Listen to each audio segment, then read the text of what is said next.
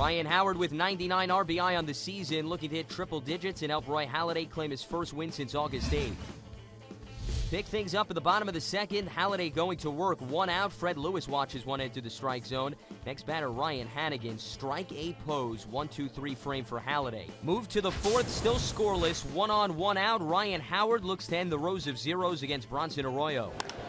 In the air to right field, towering shot. Bruce is going back to the warning track. Does he have room? That one is gone! A 2-run home run for Ryan Howard, and he eclipses the century mark for RBIs for the 6th consecutive year.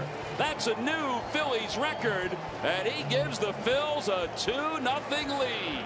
With the lead in hand, Halladay back to work. Bottom of the 5th, 1 out. Fred Lewis pops one up towards foul territory. Placido Polanco racing over, reaches over, and makes the catch, denying a fan a souvenir, but in the ultimate sign of sportsmanship, make sure the fan is okay. Top of the 6th, nobody on, 1 out. Hunter Pence feasts on Arroyo's offering. Solo shot number 17 on the year. Phillies pad their lead 3-0. Later in the frame, bases loaded, still 1 out. Halladay with a chance to help his own cause.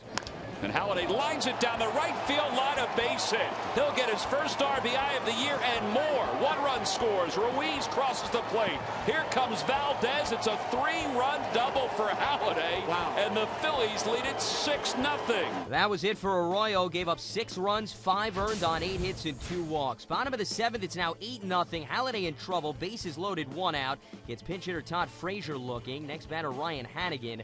Rounds into the fielder's choice at second to end the inning.